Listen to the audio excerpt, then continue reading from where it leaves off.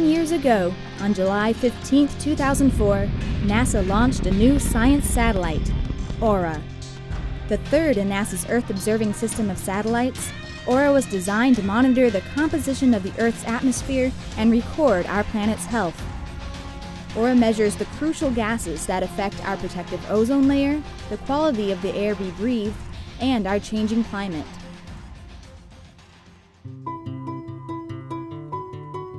The region of our upper atmosphere known as the ozone layer protects everyone living on Earth's surface. Ozone screens ultraviolet radiation. If there's less ozone, you sunburn faster.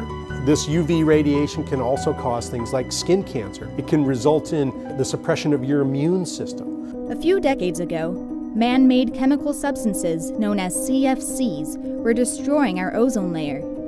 Ozone-depleting substances were going up and up and up during the 1970s. In 1987, the Montreal Protocol was signed, and that slowed the growth rate. And in fact, now, every nation on the Earth has signed the Montreal Protocol, and these ozone-depleting substances are fully banned. So we needed a satellite to go up that could watch the ozone layer and see how these man-made chemicals were impacting ozone. So this is really a key period. Is ozone starting to recover from the effects of these ozone-depleting substances? Ozone was going down, and now it's kind of gone flat. And Aura has been flying during this period, telling us exactly what's happening to ozone. And we're hoping that in the next decade or so, we're going to see ozone start going up. Aura also measures the pollutant gases in our lower atmosphere, near the surface. We've seen dramatic changes in the U.S. air pollution during the Aura record since 2004. Our air quality is improving.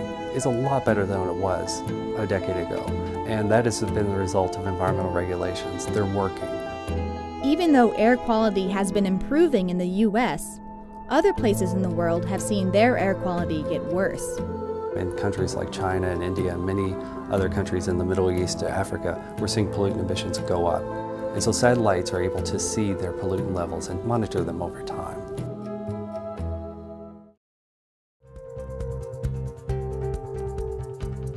Aura also measures aerosols and gases such as carbon dioxide, methane, and water vapor, so that scientists can study how they interact with clouds and each other, affecting our climate. If you want to understand climate change, you need to monitor the greenhouse gases and how they change over time. Climate change takes decades, and it certainly takes more than 10 years to study and understand it. Aura's record of greenhouse gases and aerosols adds to the satellite and ground data that we've accumulated over the past several decades. Along with measurements of things like clouds and rainfall from other satellites, Aura composition data reveal the processes that contribute to climate change.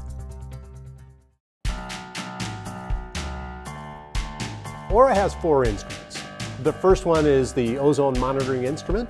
The second one is TESS. It measures in the infrared, and it measures things like carbon monoxide. The third instrument is the microwave limb sounder. MLS measures a range of gases. Chlorine monoxide also measures ozone. And the fourth instrument is HRDLS. It didn't last very long, but HRDLS could measure, again, ozone. It could measure some of the chlorofluorocarbons. Some of these instruments had evolved from earlier instruments, but Aura brought new technology and better resolution.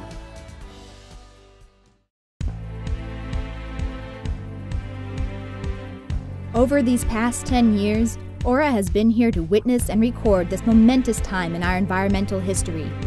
Aura sees the effects of emission regulations on our ozone layer and our air quality, and monitors the greenhouse gases that contribute to our changing climate.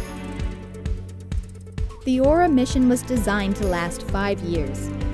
We are now celebrating the mission's 10-year anniversary, and its instruments are still producing excellent science data.